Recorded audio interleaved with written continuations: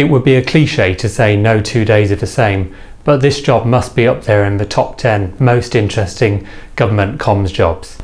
You might get a call at 7 AM in the morning to deploy to an accident site where you'll be advising our investigators on how to respond.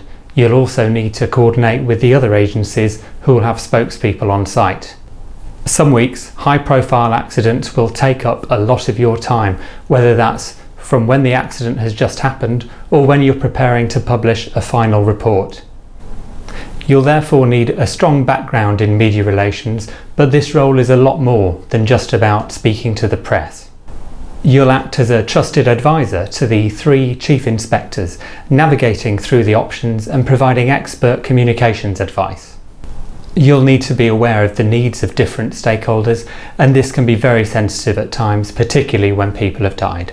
Communicating about transport accident investigations is pretty niche, but a small community of international communicators has built up over time. Investigators will turn to you and your international colleagues to provide advice on how to deal with major accidents and how they can prepare for them.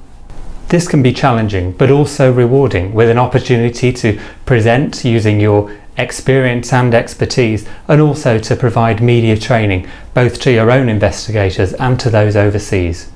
If you enjoy working on your own initiative and can be a trusted advisor to the chief inspectors, this could be a very good role for you.